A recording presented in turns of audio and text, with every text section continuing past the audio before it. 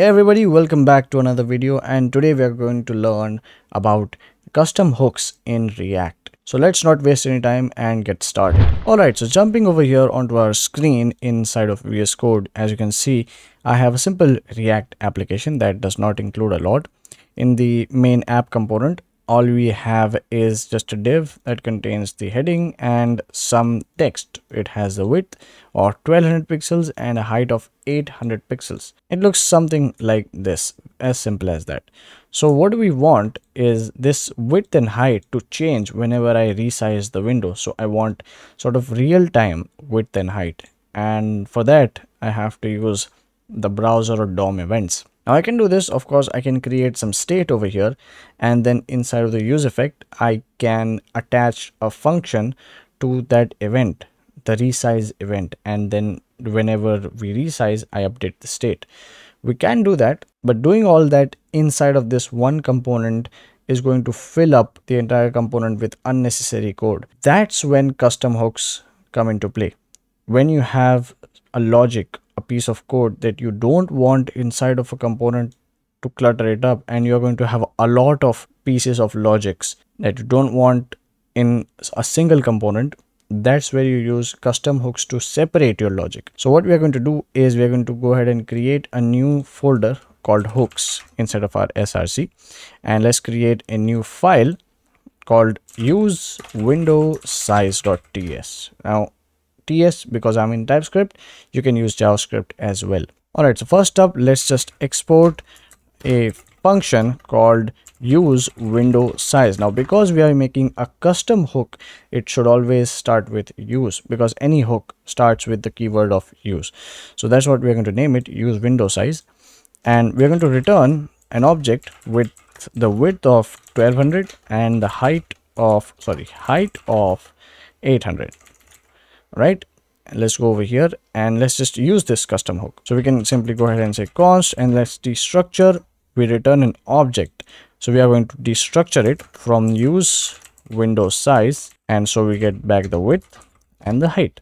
And let's just use those variables over here. The width is going to be width and the height is going to be the height. Let's go back and we see the same values, 1200 and 800 pixels, but it does not change, of course, because we only return some static values. We don't have any logic inside of it. But essentially that's how custom hooks work. Now let's fill in the logic to make sure that whenever we resize the window, these values change. Alright, so we need some values to change, and also we need that to reflect on the UI. In that case, we need some state. So let's go ahead and create some state. I'm going to call this window size and set window size. Of course, that's setter function. We have the use state. Now we return this part. So let's just copy this and set this to the default value, 1200 and 800.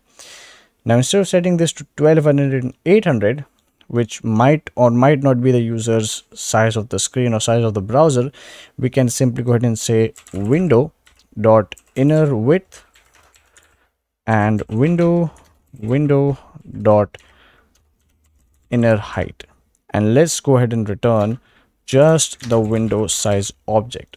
And it's going to be the same, except that now when I refresh, you see we have the inner width and inner height of the window, but again it's not going to change because we don't have any event listener attached. So now that we want these values to change, we'll need to change this piece of state over here, and for that we'll use the set window size. So let's go ahead and create a function which is going to be handle resize. Let's call it handle resize. This is simply going to set window size to the newest values, which again is going to be width, the window dot inner width, and height should be window dot inner height. Now we are going to call this function at a different time, so these things are going to change.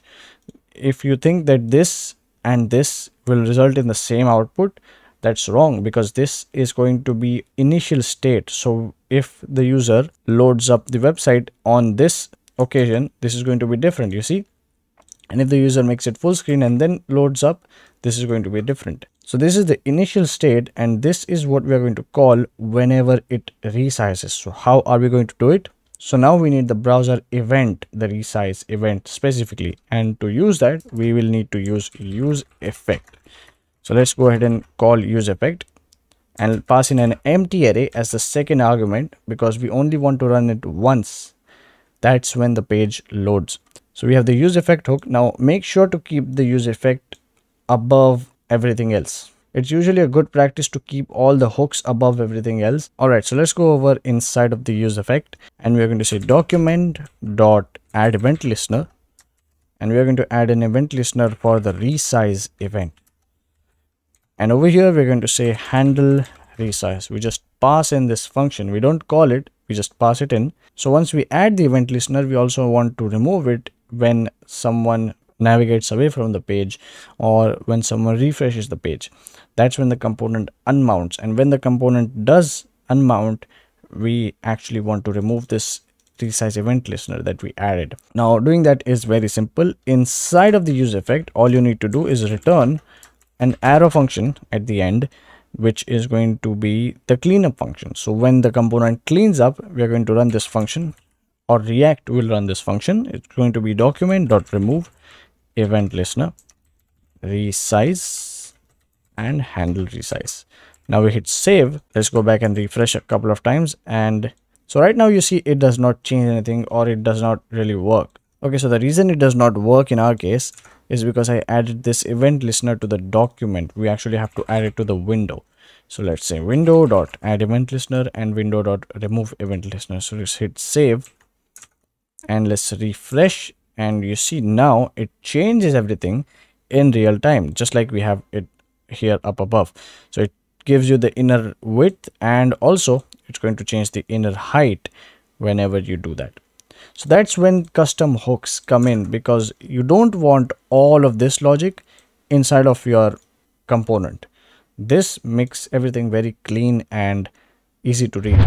Now this was a very simple example of custom hooks in React, and now I want to show you a more complex or something that will be reused in the real world sort of example. So coming back to our screen, let's remove this window size hook, whatever we had previously, and let's just put this to fetch custom hook.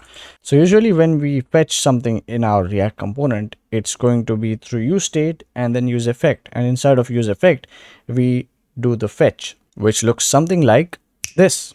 Now what I just put in over here is a simple interface. It includes the ID, title and body. Okay, so this is going to be the state posts, and we just give it the type. It's going to be the post array. By default this array is going to be empty, and we have this useEffect that runs at the start of the page. We have this function called fetch post, and we just call this function. This is going to go to this API URL, which is going to fetch some dummy blog posts, and it's going to set posts to whatever data we get back, and we just display those posts over here. Now looking at the result, when you refresh, it's going to take a little while, of course, to fetch the data and then show it to you, because it runs on the web page itself. But all of this code, whenever you want to fetch, does not make any sense. Plus, if you want any loading state, this is going to be some more code that you need to put in. So you need to have a loading state again, and you set loading to true and then set loading to false once you have finished data fetching, and you also have to handle errors. You can take all of this and make it a custom hook. So let's actually see how this custom hook looks like. Alright, so this is how this useFetch hook looks like. Now don't worry if this entire thing confuses you. If you're not familiar with TypeScript, you should just ignore this part and this part and this part. Alright, so don't care about all that if you're not using TypeScript. But in simple words, this is going to be the interface of our fetch state. So we are going to have some state, and we have the type of whatever type the user passes in, right? So over here we had the post array. That's what we want our data to be. So we give it post array, which is going to go over here as fetch state, and our data is going to be either null or whatever type we pass in. So it's basically for better type intelligence. So we simply have a state with 3 items in it: data, loading and error. If you go over here in the useEffect, again same thing as we did over here, but it's abstracted away into a custom hook now. So we have a use effect where we have a fetch data function. Firstly, is going to set state to whatever the default value is, which is the null, loading, true, and error null, like this. And then we're going to fetch the data using the fetch API, and the URL comes over here. Okay, so we give it the URL, and if the response was not okay, now here's where we also keep error handling in place. So if the response was not okay, if it was not 200 or 201 for example, that's when we throw the error. And whenever we throw the error, it goes over here in the catch block, and the catch block we just set state data null, loading false, and we set the error to the error.message. Finally, if it was all okay, we just get the data as JSON, we set state with the data, loading false, error null, and we call the fetch data function, and we have this use effect run every time the URL changes, which is essentially once. But if we don't pass in, this is still going to work, but it's an external variable, so we still pass it in. In the end, we just return the state. Now let's see how we can use this, and it's going to be very simple. So we're going to say const, and we're going to destructure something. We're going to use useFetch, and we provide it with our URL. Let's give it that, and we also give it the type. So over here it's going to be the post array, so we just give it the post array. Now if you're not using TypeScript, ignore this part. So we get back 3 items. We get back the data, we get back loading, and we get back error. So we don't need this anymore, we don't need any of this. This data is going to be posts that we had previously. So let's just say it's going to be posts. Now this can be, if you look over here, the type of this can be either post array or null, right? So whenever it starts fetching, it's going to be null, and if there is any error, this is going to be null. But if it successfully fetches all the data, it's going to be the post array. So in that case, what we can do is we can just say if posts exist, only then go ahead and render this part. And we also have the loading and error, which we can easily use over here. So what we can do is, let's take this out. That was just for demo, but over here let's cut this, and let's say if we have posts, then we are going to show this UL, but if we have any loading, then we are going to show a loading spinner. How do we do it? Right now I'm just going to have a p tag with the text of loading, and let's just say text center, and in the end, if there is any error, we are just going to show the error message. So let's just say error, let's say it's going to be text center again, and text red 500. All right, so we are not using these imports, so let's take them out. Let's hit refresh. You see we get the loading state, and then we get our data just as we did before. Now let's demonstrate any error. So let's say I have this, so let's say I change this from posts to some other malformed URL. In that case, you see we get the error of 404. Let's change it back to what it was before. Now this is also a very straightforward example, right? In real world, the custom hooks will get more and more complex as per whatever the requirements are. This is very bare bones and straightforward, which simply fetches the data, and you can use this useFetch now in anywhere inside of your app to fetch data from any place. That's it for the video. I hope you enjoyed it. I hope it gave you some value and how you can use custom hooks inside of your React apps whenever you need them.